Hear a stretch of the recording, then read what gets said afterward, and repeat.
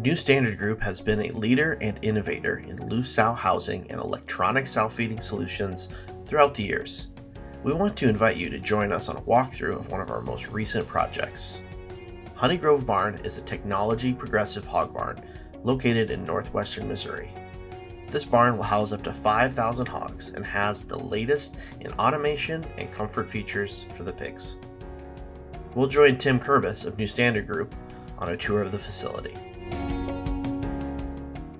Hey guys, it's Tim Kurbis here with New Standard Group. We're just at a Honey Grove sow farm that we're building right now.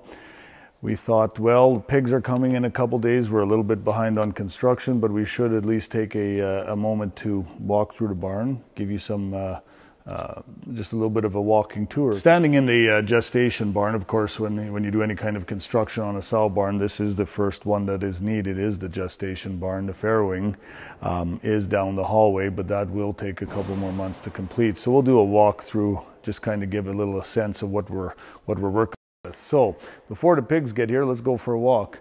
We're standing actually in one of the ESF pens that we've designed for gilts specifically. So you'll see we actually have a fairly high count of feed stations because we do like to give gilts a little bit more time and access to feed stations. In this particular group, we have a group of 7 feed stations, all coalescing into one common corridor. One of the biggest, most important things about making a big pen like this, it'll have 300 animals perhaps in it, work well, is to separate the entrance to the feed station and the exit. Anybody who doesn't do that is just asking for trouble, to be honest, because, and this is kind of key, and it's been studied, it's been proven, this is what makes these barns one of the big factors of many, but one of the biggest factors to make these barns work well is you need to separate the animals that are full from the animals who are still looking for feed. They have different mindsets, they have different hormonal balances even. So having any kind of system where the animals who exit from feeding can interact immediately with animals who haven't eaten yet is just a good way to raise stress levels in a barn. Now, I'll talk a lot over different things, maybe not all of this in this current format, about different things that really make a barn work well. And we view these pens in general as something where we need to remove every improper stress factor. These are highly social, highly habitual, very intelligent animals, and they're very prone to little things that can start stress. So we do everything possible to remove every little stress factor. That's how you increase production. That's how you reduce or eliminate almost any kind of unhealthy interaction. So what we do when we normally design a pen like this is make sure that the animals all come to one location to eat, and when they exit, they do not interact whatsoever with animals still waiting to eat. That's key. Remember that always. So anyway, this is in this particular one is a NEATAP station setup. We use them quite often, almost exclusively, because they do make some pretty good equipment. So they're not, the side panels aren't in here yet. We can still see there's, like I said, some construction. Tomorrow, as a matter of fact, we'll actually have some guys in here programming. Therefore, all the covers are still off on the feed stations.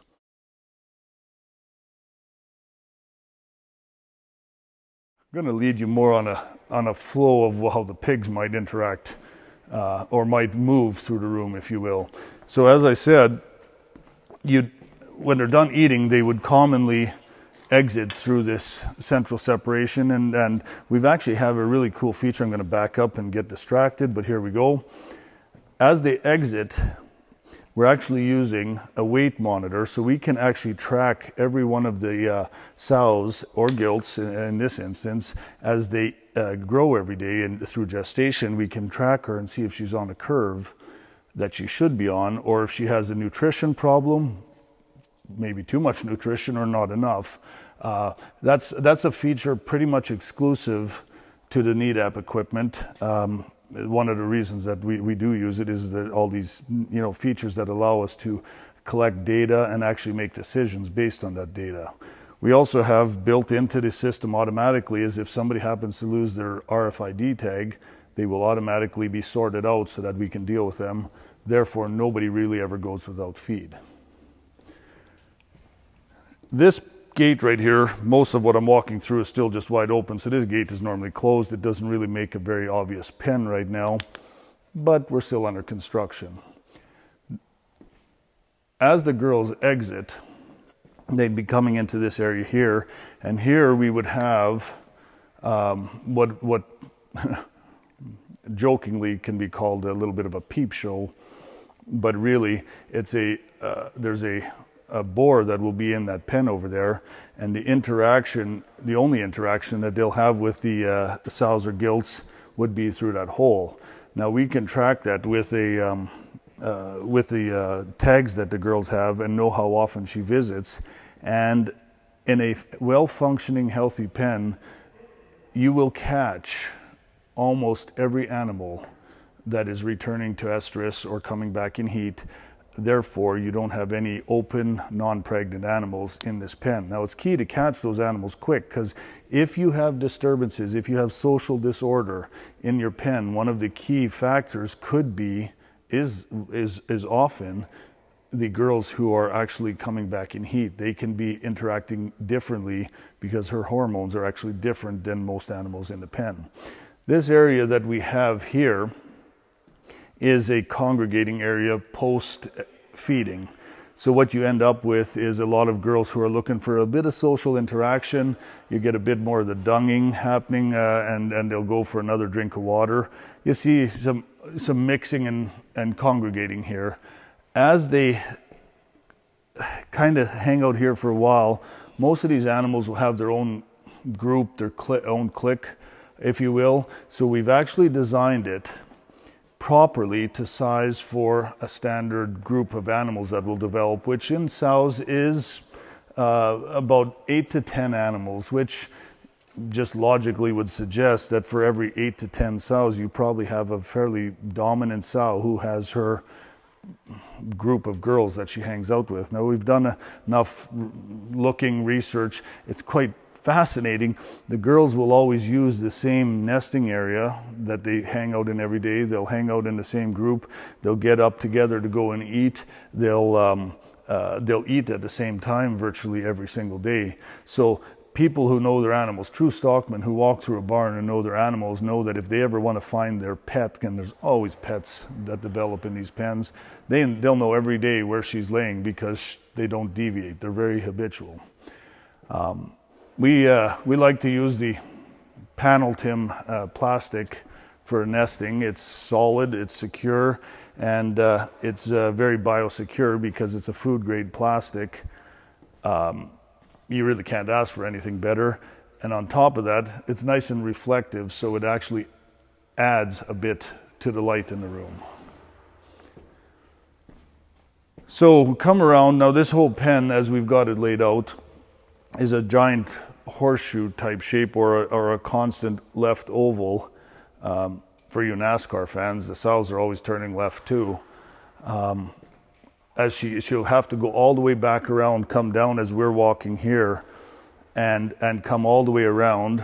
Again, these gates aren't closed, so it's hard to define a pen, but it's essentially just a oval track. So she has to come out, when she exits, she has to come all the way around and back up this alleyway to get to the feed station. And I can assure you, they tried that once and realized it's really not worth it.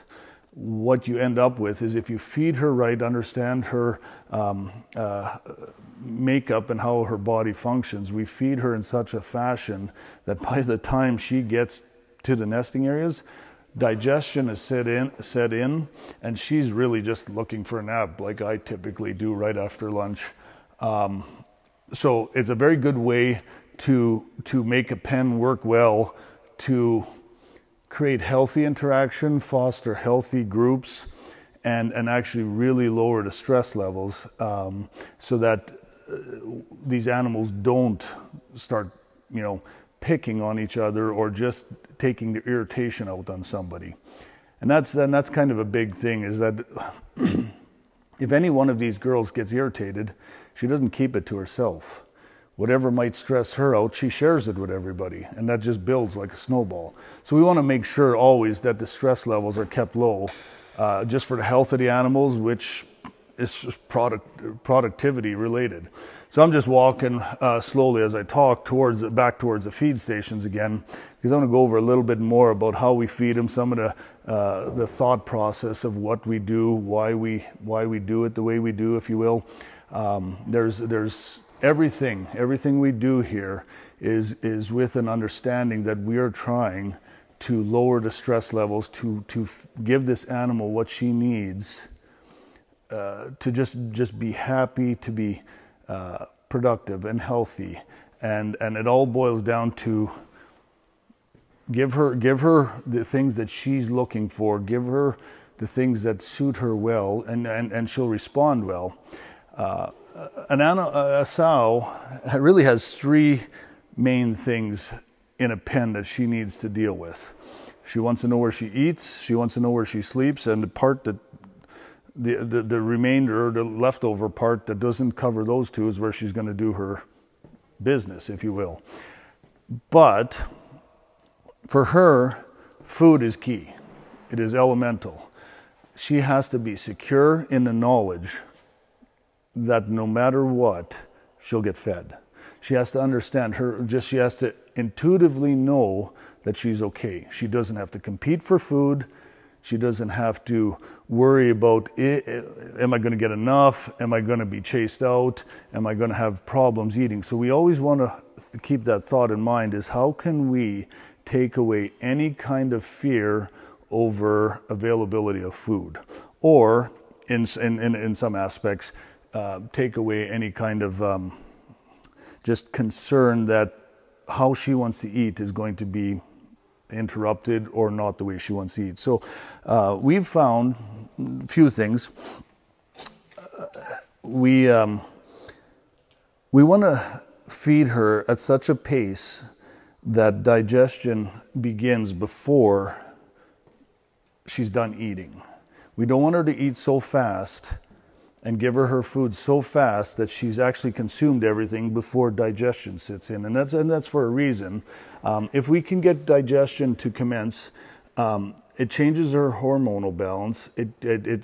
Her brain starts sending signals, or her stomach, brain, stomach, start getting signals that she's full. Just like you will if you take one portion and then wait for 5 minutes, you likely won't go back for a second portion. But if you're at a buffet and you're like, the food's really good, I'm rushing back up there, yeah, we can all eat more, but then you get that overfull feeling. Very similar, what we want to do is give her that full feeling before she's asked to leave, before she's done eating. Because then, when she's done eating, she's not really looking for more food, she's not really agitated, she's like, yeah, I'm good, I got what I need. I didn't have to worry about it. I didn't have to rush. Nobody was bothering me while I was eating. And what happens then is that most times when she gets that feeling, she leaves on her own, just exits, goes forward, and done. Sometimes she hangs around a bit, the gate will unlock, and she'll hear that gate unlock. This is assuming a well-functioning pen and everything else is handled properly. That gate will unlock, somebody else might start to come in and they don't even make direct physical contact, and this other one just wanders off because she's like, I'm good, no problems. If, on the other hand, we don't achieve that point where she starts to feel full, what will happen is she's going to stay here. She's going to say, I want more. I'm not full. I'm going back for seconds. I'd like to go back for seconds. How come I'm not getting seconds? And then the gate unlocks, or somebody else wants to come in and she's, I'm not done, I'm not leaving, I don't feel like leaving because I want more food. You start a conflict point. And invariably, the one coming in will win because the one facing forward cannot defend herself. So you have an angry girl here, and you have an angry girl here because she can't get in, and then you start a stress point. That's actually a pretty big one. You can start a really big stress point there. It gets even worse because when you start that competition of sorts, the middle one, or the one behind, typically loses because it gives somebody else a chance to compete, and you sometimes get a third one involved. All of that has to be eliminated, and it can be. We do quite well. Just a little factor. We have to get to the point where digestion commences, the full signal gets sent to our brain, all of that's eliminated. We've found, as long as we can get the animals eating into a 15-minute, it varies a little bit, 13 to 16 minutes, if you will. If we can get them eating throughout that time frame, there's never an animal that doesn't leave willingly, that doesn't just say, yeah, I'm good, I'm going to go. And I've run some tests, and I've studied some, and I've seen some in barns that are working differently, programmed differently. If we go down to, say, feeding for a 10 to 11 minute cycle, you will have all kinds of conflict develop. It's just a clear shift in the whole barn. And what we start to see is animals competing for the entrance, animals who are rushing the gates when the cycle starts for the 24-hour period.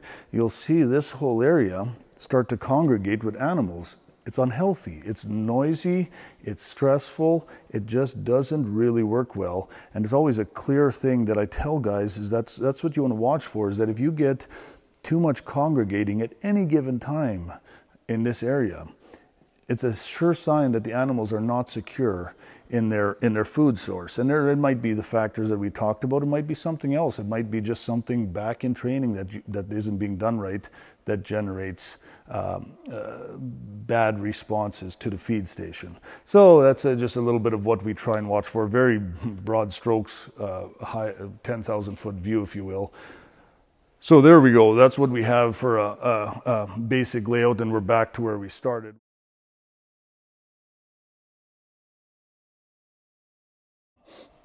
We've set this barn up so that we can actually batch farrow, which for those who know what it means, I don't need to explain. For those who don't know what it means, it doesn't mean anything anyway. But it just means that they would be breeding every other week or every 4 weeks, and therefore farrowing every other week or every 4 weeks. So they have quite a significant amount of crates in here, but we typically re-enter animals into the pen as soon as the heat cycle is over, because that is the healthiest way to interact with a pen. And there's method upon method that we can go over. I could spend another half hour talking about how to enter animals into a pen. I just really like this, is that this is one of the first places where I've seen somebody do full-on homemade stainless steel breeding stalls, and they made the tubing for these stalls as well as bent it. So I find that kind of cool, to be honest. Obviously still not quite finished, but we're getting there. So we'll do a quick walk down the barn here. All we've got is more mess to clean up right now, forgive this. More pens. We're moving into, we had come out of a gilt pen, now we get to a sow pen that's very similar in size, but less stations, because sows can interact differently with feed stations. So we can put a little bit of different balance on how many sows go on a feed station. And then just something here that we do when we're stocking the barn. This might look weird to anybody who's familiar with a sow barn or an ESF barn. We actually have self-feeders in here. Don't think we're crazy. We really aren't. Well, not about this anyway. These feeders are just for the initial stocking. We're going to be bringing pigs into the barn, a lot of pigs initially into the barn, and really don't have any place to store all of them while they're developing. So some of the pigs will come in, or the gilts, only 125 pounds, far from ready to train on the ESF or think about breeding. We just need to store them someplace until they get old enough. So what we're doing is actually using some of these pens temporarily just to grow out the gilts until they're old enough. So that's why I didn't start down here, is because anybody who's seen this before would think we're crazy. We've got feeders where we've got electronic feeding. This is temporary, and then within a couple months, these feeders will be removed and these will turn into general sow pens. I think that covers most of what I wanted to talk about here. Again, it's just, more of the same over and over again. The only other thing we might mention in this particular thing, we're actually doing a lot of electronic feeding, more so than most people, because we're actually doing electronic dosing over the breeding stalls as well, and that still needs to be installed. So every breeding stall will have its own electronic feeding motor so that we can individually know what we're feeding each animal. They're only in the crates long enough to get bred, essentially. So they'll come out of the farrowing, they'll be in here for a couple days, and you know, when they're coming out of farrowing, a lot of them need a lot of nutrition. They've put all of their body energy, and they've depleted their body energy just to producing milk for the piglets. So they need a lot of feed just for a short span, just to get back on track. So what we try and do is get as much feed as possible into these girls in that, you know, 5 to 7 day window when they're in the breeding stalls. It helps flush her ovaries so that she has more eggs that can be fertilized, but it helps her get a really good jump start on body condition as well to return into gestation. So what we do is we'll bring them in here, and when they detect the heat, they'll breed them, and then as soon as the heat cycle is over, they'll reintroduce them to the pens. So these crates are here. They're nicely built crates, but quite honestly, the girls spend 5 days out of a 5-month cycle in a crate just to get her body back on track and get her bred. And it's a necessary thing. It's not a bad thing, but what's really fun to watch is these girls know where home is. And this is something we have to do to get them bred. It's safer for the animals, and they need that individual time just to get their health back, or not even health so much as perhaps just their body condition. So it's a good place to give them a little bit of a break, get as much feed as you can into them, and then get them back to the pens. But when you let these girls out and they know they're going home, most of these girls are just like, show me the door, show me the door. I want to go back into the pen. This is, again, fun, but assuming a well-functioning, healthy, low-stress pen. It's quite, actually, I love it. I love watching it. To see these girls, they know that this is where home is. This is where they want to be, in the big pens with, if you will, their friends. So there's a lot of stuff. Anybody who loves working with animals, this is a great place to work. This is a great barn for stockmen, guys who truly love to do what they do. This is rewarding. The animals respond well. I've actually had places that tell me that switching from stalls to open pen gestation done right will actually improve the demeanor of their overall workforce, which I love to hear. It's kind of cool.